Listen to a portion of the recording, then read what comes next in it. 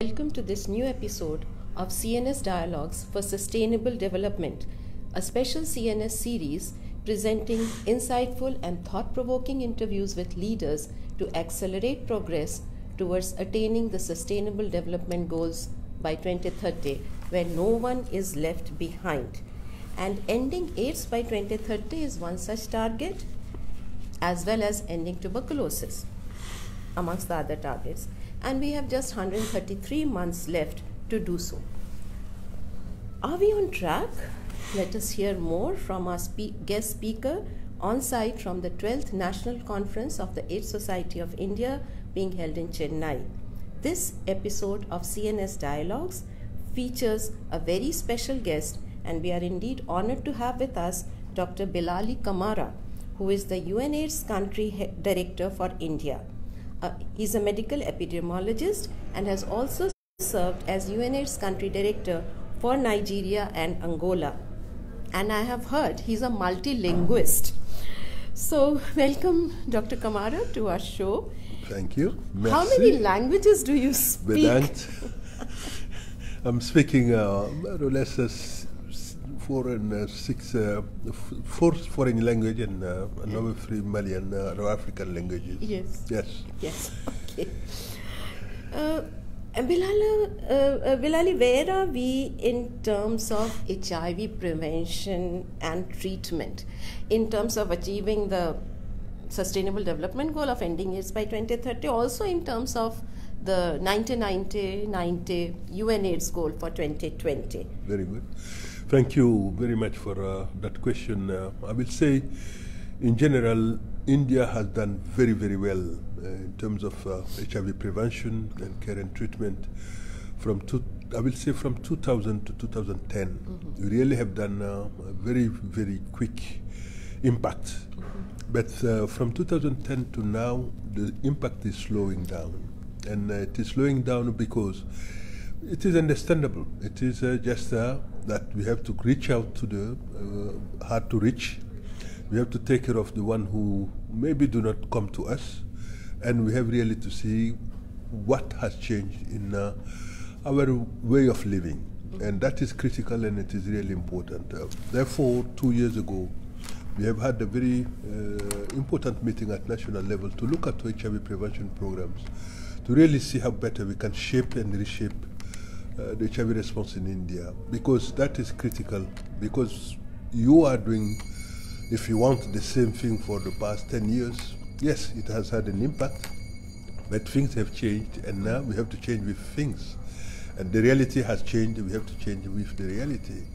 It means simply that we have put our heads together to really look at where we can expand and where we can reduce or even abandon, and to see really what are the new strategies which we have really to put in place, especially looking at the new infections, because that is critical. It is the important step to really achieve any target we want to achieve in terms of infectious diseases. Elimination, control, and that is critical as we move forward. And we came out with, under NACO's leadership, with many, many good suggestions, which include actually going beyond the facilities, reaching out to people where they are living. It means going also through the social media, because the social media is used, if you want, by everybody. And then looking also at the virtual space, because we know that many people, especially in the key populations, are meeting in the virtual space. That means Facebook, it means the websites, and to really see how better we can also occupy and get the message at that level. And meanwhile, of course, we have to take care of the one who are living with the disease. And in that area, I have really to congratulate again India for 2 very important steps which they have materialized in terms of really helping people to come out, to feel easy with the process, and that protective, if you want, platform through the HIV Act and the end of the Section 377 last year were really very, very good steps in the right direction, which have helped people, especially the key population, to say somewhere the country my people are taking care of myself or are taking care of me. So those are important steps which have happened. But what is certainly important in terms of 2020, in terms of the 20 targets, the 90 by 2020, we have done some progress. We have really done some progress. We are pushing, and we came up with innovative ways also to fast-track testing, because what is important, as I said again yesterday, is it is not the number of people I have tested, it is the number of people tested who are positive. Yes. Because that is the major criteria. We want to identify 90% of people living with HIV.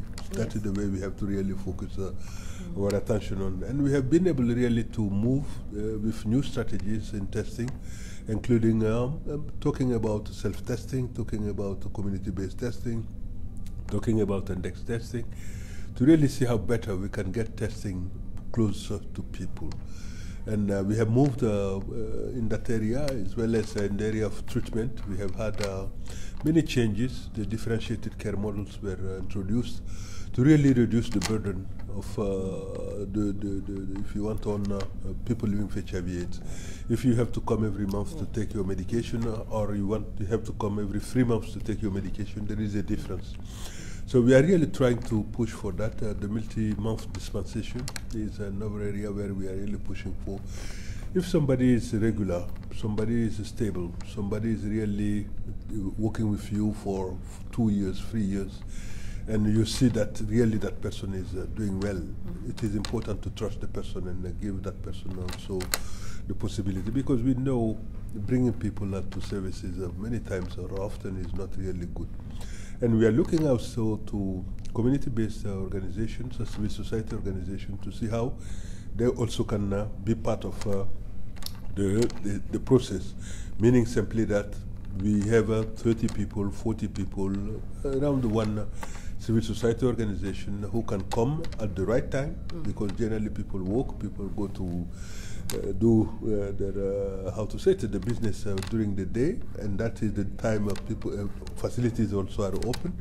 So generally we are missing our people, or they have to stop what they are doing to come to see us. So those are issues which we are really looking at and trying to facilitate again, make it easy for our people who are on treatment, because it is lifelong treatment, and we cannot really not to take those into consideration. That is where we are at. And for the viral load, I'm really pleased that in 2018 the PPP was launched, which means really the public-private partnership, and to really provide viral load testing to people living with HIV. And it is true that we are not saying for everybody for the moment, but what has been the important piece is really to get priority groups, identify them. People who have been under treatment, under single-dose nevirapine, for example, are priority group. People who have been on treatment for a long time are priority group. And we are really slowly trying to identify those and helping them to get access to viral load testing. But I'm quite sure that in the next, I have discussed with NACO, and in the next year we will be able really to expand it and get it made available to almost everybody. So that is an important step in the right direction. And the good news so far is that the one who we were worried about, the priority groups who have been tested, I'm not saying all of them have been tested, but the majority who have been tested have really shown that the viral load suppression is achieved, and it is really above the 70%. And in terms of the testing also, as yesterday you have seen from NACO's data, all of the 290s, we are close to the 80%. And now the big revolution which we are trying to bring in is to really look at to the 15 states which represent 90% of the HIV burden in India, to focus on those, but even to go beyond those 15 states to really look at the districts. Which district in those states are the most affected? So that again we can focus in a granular way our attention to those, how to say, those districts as much as possible. That way, as you know, India is not only a country, it is really a continent. That way we can really focus as much as possible on where it matters the most. And if we can do that, I'm quite sure we will be able to really move forward. And for the prevention of mother-to-child transmission, we are moving in that direction, because we have tested, if you want, close to 22 million pregnant women. But we still are at 62% coverage. As I said at the beginning, testing people is not the point, but testing the right people is really the most important. And that's where we are at. And we are really moving also at the district level. We have been able to really look at those 15 states and looking at the districts which are priority districts, meaning high burden district. We'll focus on those to saturate those as much as possible.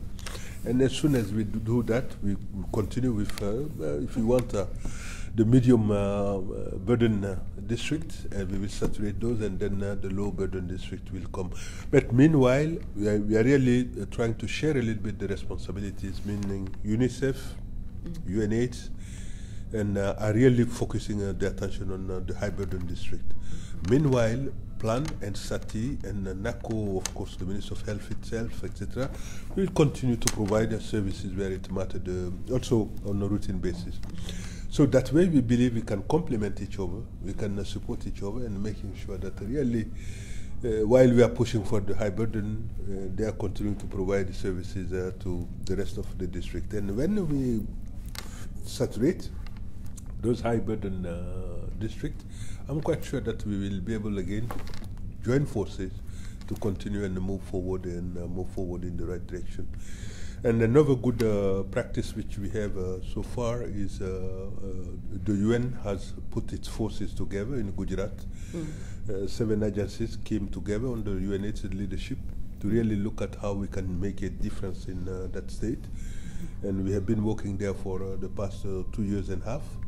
And we are bringing the expertise of WHO, UNICEF, UNESCO, ILO, UNDP, UNODC, very important component, and UNFPA on sexual and reproductive health. And we are really trying to push as much as possible to really say, yes, the UN can come together and deliver results. And we are really quite happy that today things have improved seriously in terms of there is a serious increase in the number of people on treatment by almost a 15% increase between for the past 2 years. We are closer, if you want, we are above the 80%. And for prevention of male-to-child transmission, we are also above the 80%.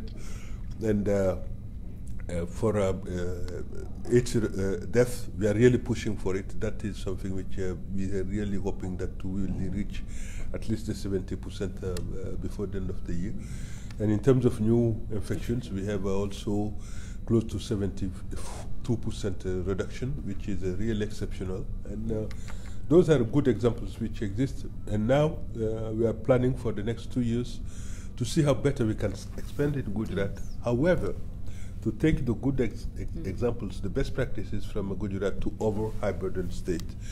And that is something which we really are looking at, and especially if you want, we can look at to the neighboring states first, let us say Maharashtra and Rajasthan, and really see how the exportation can go. Slowly but stepwise, because if you go too much far away, again, the cost of management will become bigger. Because if you go from Gujarat to Rajasthan or Gujarat to Maharashtra, the cost is, meaning really we want to minimize the management cost, which is really important. And those are few things which are there, which we are really pushing for. And in terms of new prevention measures, we are really looking at the pre-exposure prophylaxis, really to push for that as much as we can, to really make sure that people are really getting it. It can be stepwise, meaning first step can be really to make the product available at the marketplace, and the second is really to help the government to organize itself to provide those services to the people. And that is the same thing with the self-testing, and to really put in place a mechanism which can really help us to really monitor it closely and make sure that the government will see where its money is going and what impact it is achieving. So those are areas which we really are looking at very carefully in terms of really how to move forward. So that's where we are at, and we are optimistic, even if maybe we will not reach the 90-90-90, that we will really at least get to the 80-80-80. And the whole question is now how to prepare ourselves for the 2025 and the 2030, the end of AIDS. And one thing which is certainly important from my perspective is to really understand that possibilities are here. India can make a difference, and India is, I believe, ready to make a difference. And there are new perspectives which we are really pushing for. One of them is the convergence.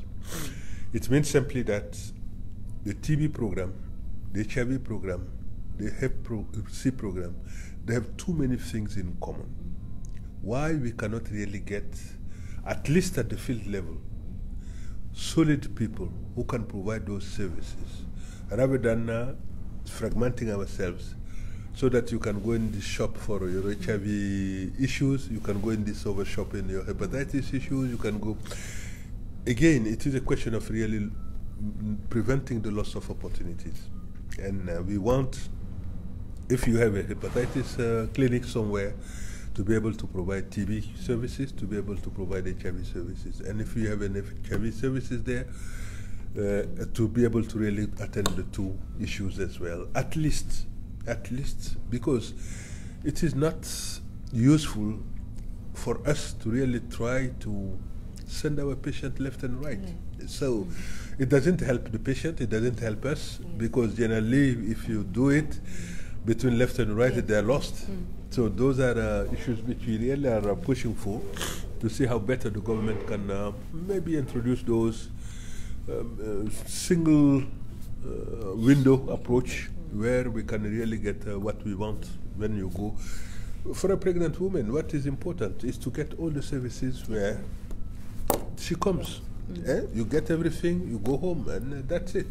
But if you have to go in one shop for syphilis testing, you go another shop for HIV testing, you have to go on another shop for anemia testing, you have to go for another shop, etc., etc. It is too much. So let us not get the specialists on our way. Let us get really the public health expertise on our way. Let us use public health. Let us use common knowledge. Let us see how better we can improve the life of the patient. And that is critical, because that's what can really help us as much as possible. And in many cases, why not bring, if we can bring pizza to people at home, why we cannot bring them the medication? It is the same thing. Can we use the pizza driver? Can we use the pizza motor car?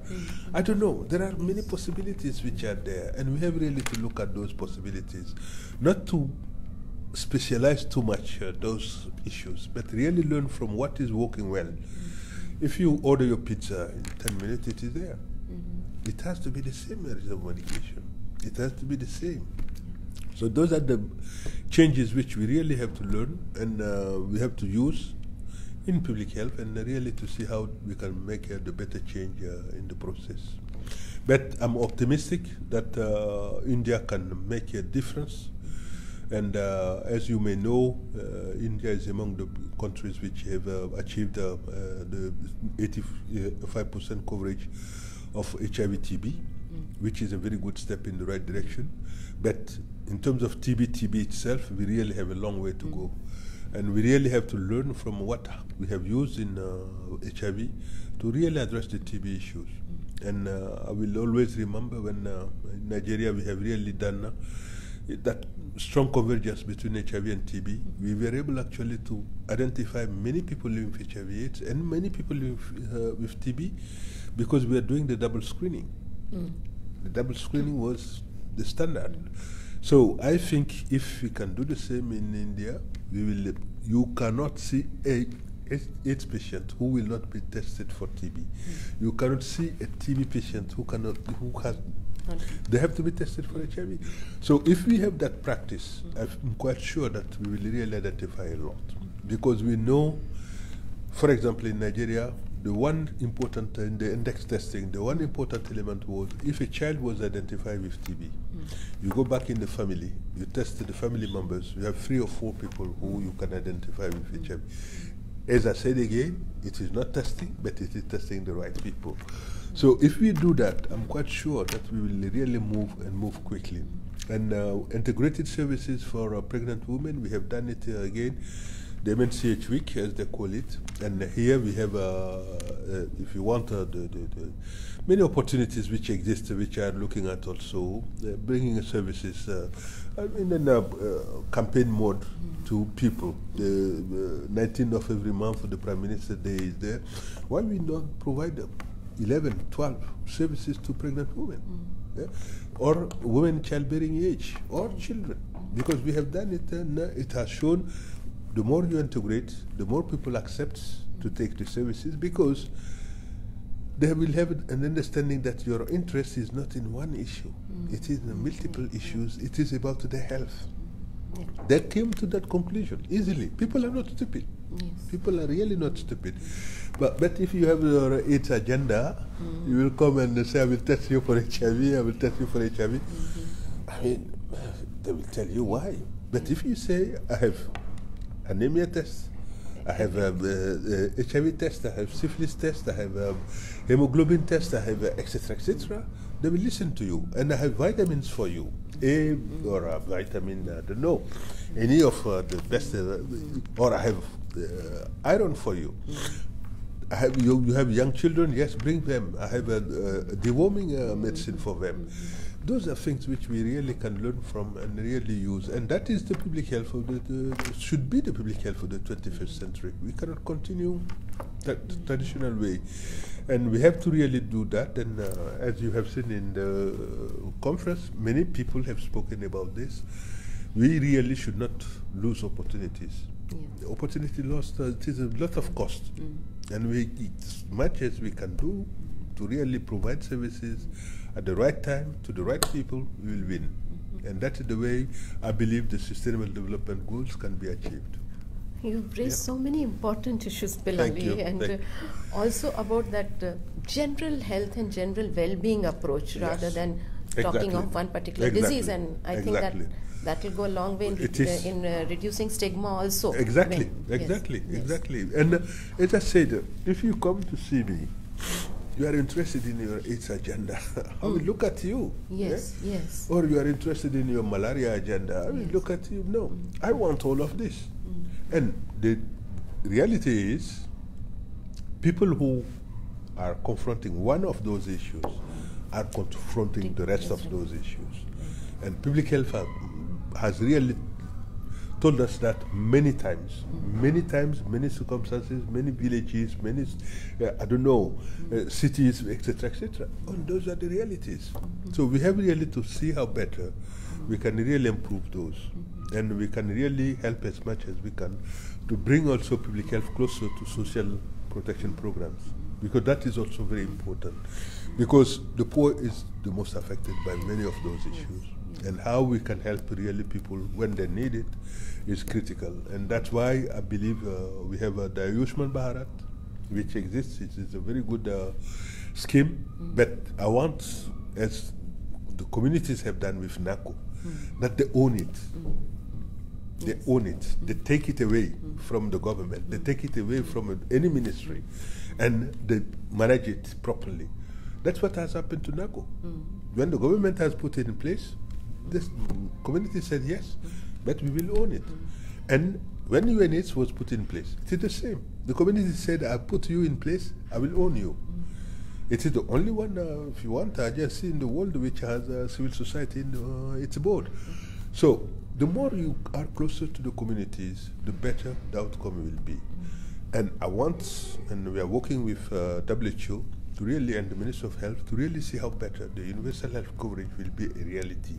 And it can be a reality only when the community owns it. Because you cannot do anything in public health, be successful in public health without the community. That is the reality, and that's why this year the World AIDS Day is about the communities.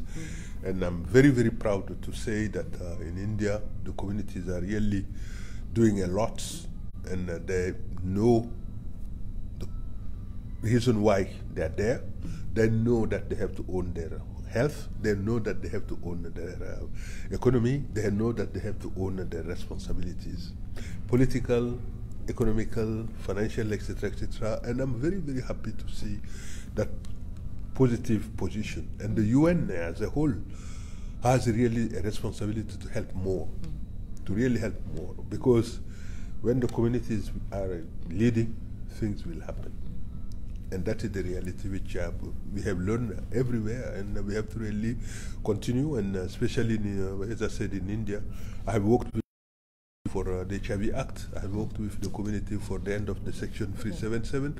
I'm still working with the community on the TG bill, and I'm looking at also the decriminalization of drug and drug use, which is also an important step which we have to really consider. But gender-based violence is an issue which we really have to consider as a country to really work on as much as possible, because gender-based violence and HIV or mental health issues are really related, etc., etc. And we really have to work together as the Sustainable Development Goals have been constructed. Right. You cannot solve one without the other. Exactly. We have to act together. It means that it is not a question of environment only. Environment is about people. Yes. It is not a question about HIV only. Only healthy people will develop a good environment. I've seen it. Yes. I've seen it in Africa, in Zambia in 2000. I was there. I've seen how it was devastating the development. I've seen how it was devastating the villages. A village where you have grandpa and grandchildren. That village cannot build an environment, healthy environment, or anything like that, or I don't know, healthy food production. Yes. They cannot.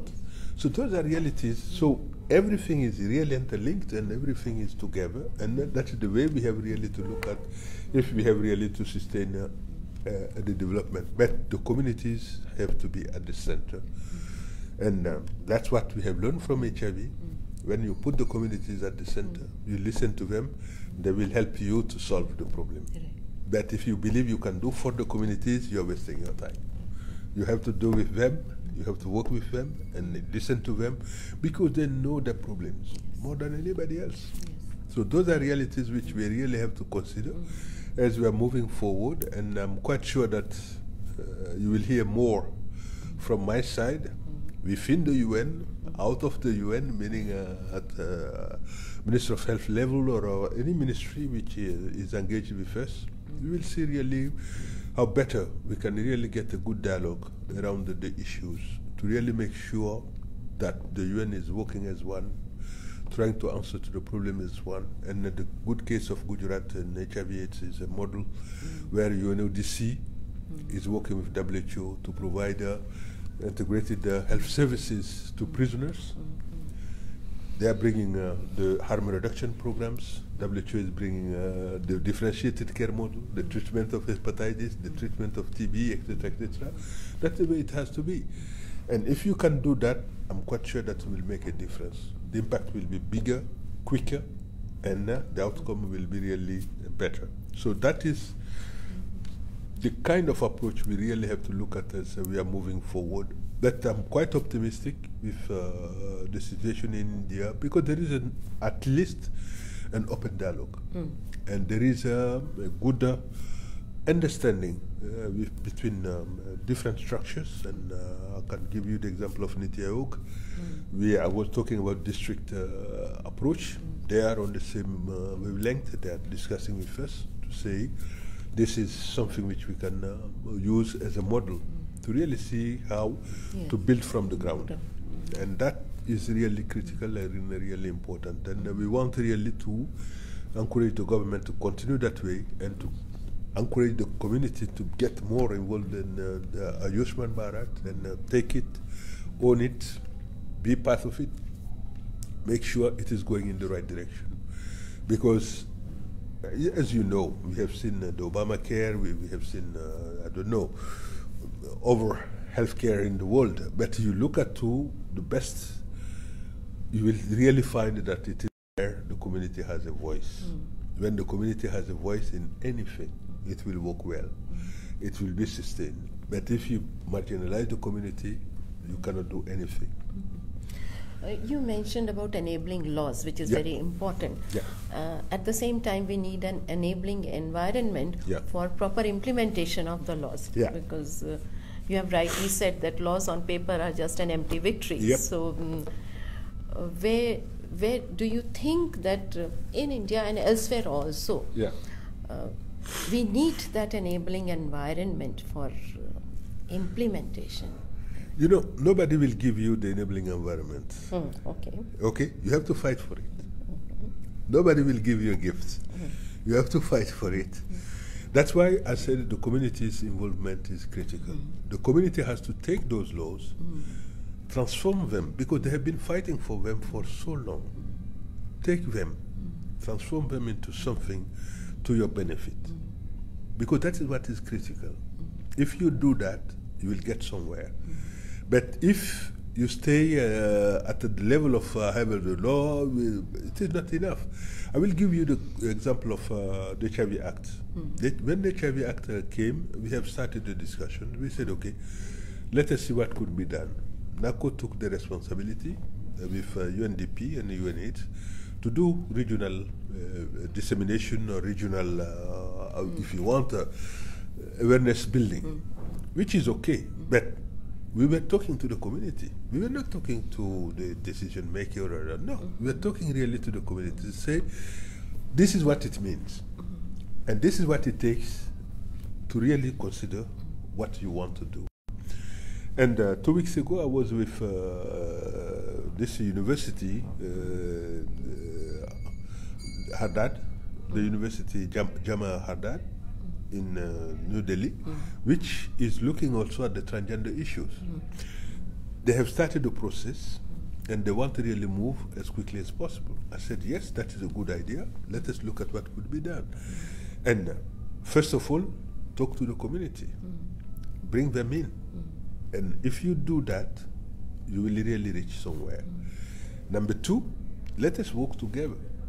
You want a transgender center of excellence, which is a wonderful idea. We have to have one, at least, because I was thinking every state has to have one, or every university has to have one. I said, let us see what could be the best way to really achieve that. Number two, let us still look at the transgender bill, because it is an important bill which we have to work on together. And clearly, we came up with 5 important areas which we have said to the transgender, focus your attention on those. And make sure that in your discussion with the parliament, the Lok Sabha, you have really to get those discussed as much as possible. Continue talking about your issues. Flag them as much as possible. Push them as much as possible. Because you are the one who has the votes. You are the one who is going to vote people in. You are the one who is going to vote people out. And politicians understand that. And you are the one who can tell to, I don't know, an administrator, we have enough of you. You can tell to a healthcare provider, we have enough of you. You are not performing well.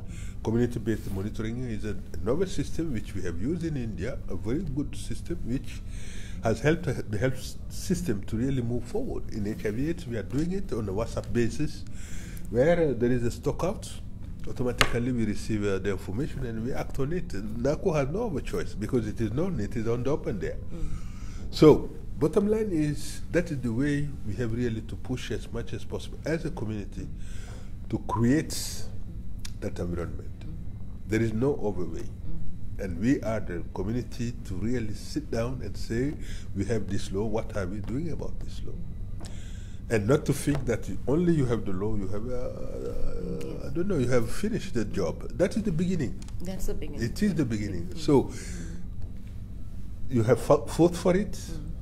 That is an achievement. You have the law. Now it is a new beginning. You have to really start thinking on how to really implement it as much as possible and as quickly as possible in a comprehensive way, which can really help you as a community to move forward. And that is the way we can make change. Change comes only, as my former president for Burkina Faso has said it, the slave master will never liberate the slave. The slave has to liberate himself. That's the bottom line. You never come and say, you are beautiful, I will liberate you. No, you have to fight to liberate you. That's it. There is no other way. creating the space is also that way. There is no gift. We have to fight for it, continue to discuss, continue to meet, continue to put pressure on our parliamentarian, our leaders, etc., etc. And that is the way we will really get, and of course, the voice of UN should really be there and to really help as much as we can, because we are about human rights, we are about social justice, we are about equality, and now we have really to demonstrate, and there is no other way.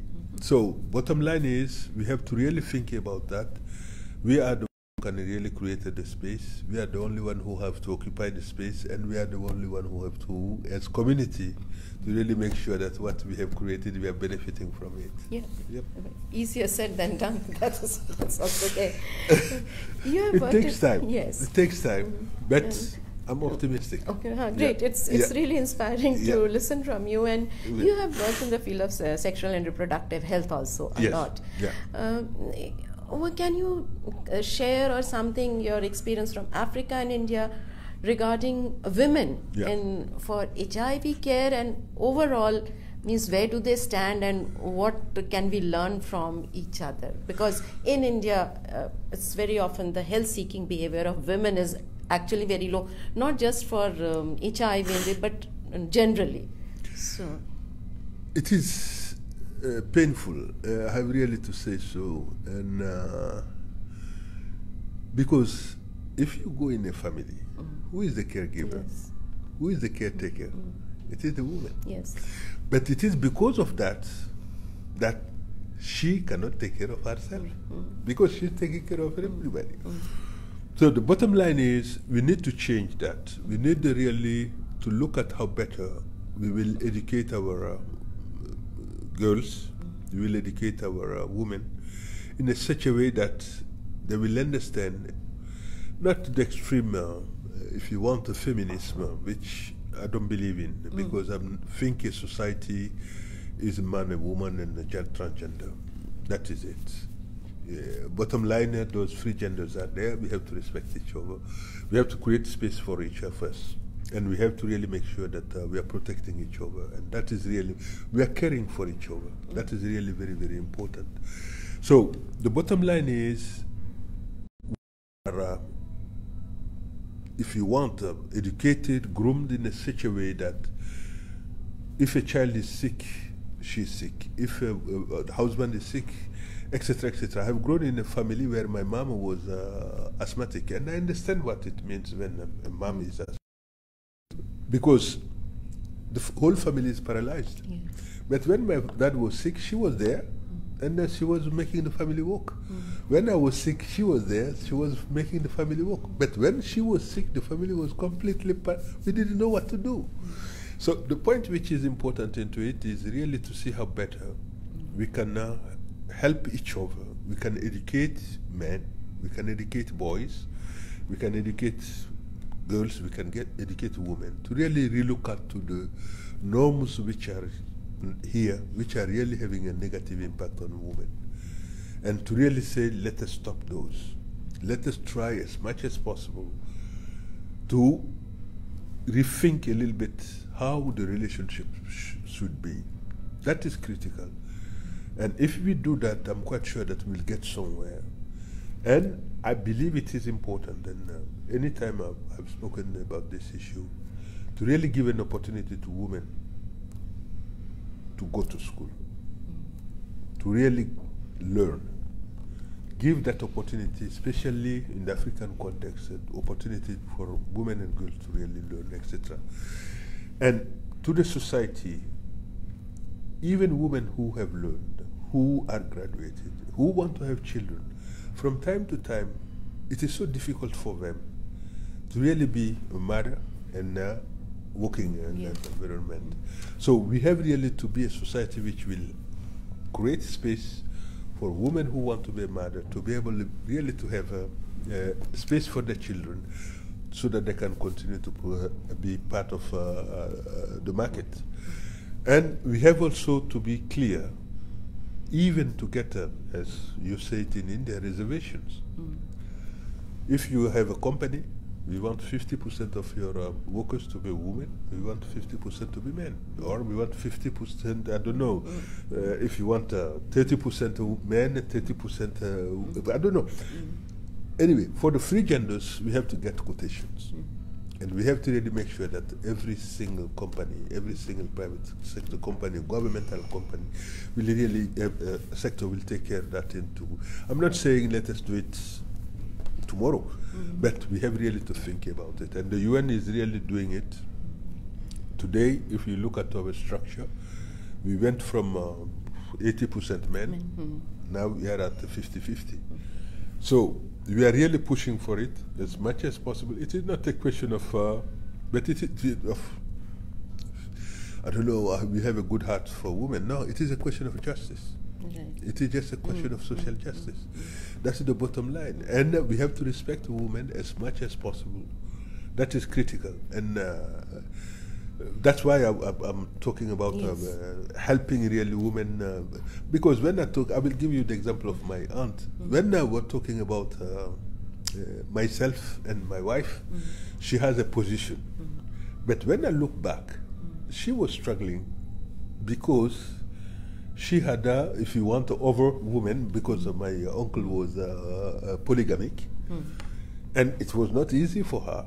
And she wants me to be polygamic. I told her, but it was not easy for you. Why you want to replicate that?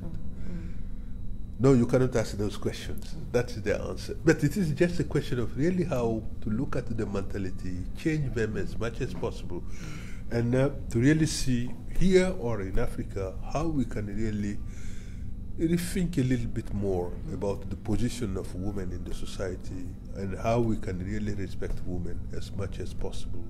And look at the religious considerations. I will not minimize them because, for example, in Islam, I will give you that example, a woman cannot be an imam in my context. And those are things which are there, which we really have to look at and go beyond, and because somewhere somebody has exploited something which are not favorable for women. I have not seen, I've read the Quran, I have never seen in the Quran anywhere that a woman cannot be imam. Yes, you're right. I have not seen it. There is no surat with it. I'm putting my hand on I don't know. So the point is simply that we have really to look at those issues as much as possible to see how we can really give space to women and girls. And as I told to the president of Nigeria some times ago, you cannot be discriminating 50 to 1% of your population and pretend that you will develop. You cannot. You just cannot. You cannot marginalize 51% of your population and pretend that you want to develop. Where are you going? Nowhere. And we have been in this for too long. So we have really to change and completely change and see how better we are talking about equality, we are talking about social justice, we are talking really about a new way of thinking about the relationship and the place of women in the society. Great, very, very inspiring and very energizing also. Good. Bilali, just the last, your message, it may be cliched, but your message for ICASA 2019 and for the World AIDS Day, both are very fast approaching. Yes. I believe ICASA is a good example of what could be done when good people come together with common interests and common purpose, and that is important. And what I would like is to think differently a little bit, because from my perspective, I will come back to the SDGs again. From my perspective, HIV is a symptom. Somebody is infected with HIV. From my perspective, it is a symptom. What is behind that infection? Why that infection has occurred? Those are elements which we have really to take into consideration. And if you dig deep, you will certainly find the root causes. And those root causes are the one which we have really to tackle. You cannot treat it. You can treat a symptom, but if you don't have the cause treated, you will be treating forever. And that is what I want really for ICASA to understand, that clearly we cannot treat the symptom and believing that we will win. We cannot. We have to go deeper, and we have to give space to other people to participate who can add value. Because I want to prevent a young man in Mizoram from getting into drug use. I want to, protect a girl in Lusaka by sending her to school from early marriage. Those are critical issues which we have really to look at. It cannot be a room only for HIV/AIDS, because it will be a room for symptom. It will not be really a room for solution for the root cause. So my message is really clear. Let us go to the root cause while we are providing good quality services to the one who have the issue. But let us focus our attention on actually why this infection has occurred, why this. If we don't do that, but if we want to be in the epidemic forever, we can choose that. That is fine. But if we want to get out of the epidemic, we really have to focus our attention on the root cause. And for the World AIDS Day, the point is a very simple one. It is about the communities. And as I said, and I will repeat it, I've really seen changes coming from the communities. I've seen revolutions coming from the community, transformations coming from the community. And I trust the community can play really an important role in this process. No success story in public health can be achieved without the community's input. Let us forget trying to do things for the communities. Let us be honest and do things with the community. That is critical. If we do that, we'll get somewhere. But if we go the way we have to do it for you, forget it. You will create a dependence forever. You will create, issues forever.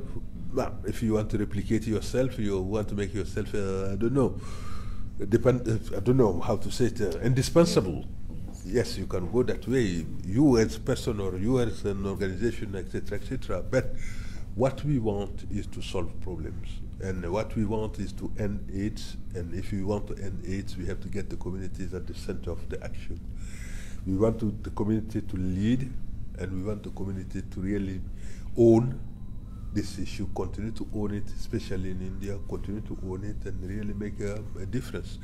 That is my message for the World AIDS Day, and I wish everybody good celebrations. And never forget that together we can make it. Yes. Thank you. Thank you very much, Bilali. Pleasure. Friends, in this episode of CNS Dialogues for Sustainable Development, we were listening to Dr. Bilali Camara, UNAIDS Country Head for India, on site from the 12th National Conference of the AIDS Society of India taking place in Chennai. Thanks, and stay tuned for the next episode. Thank you.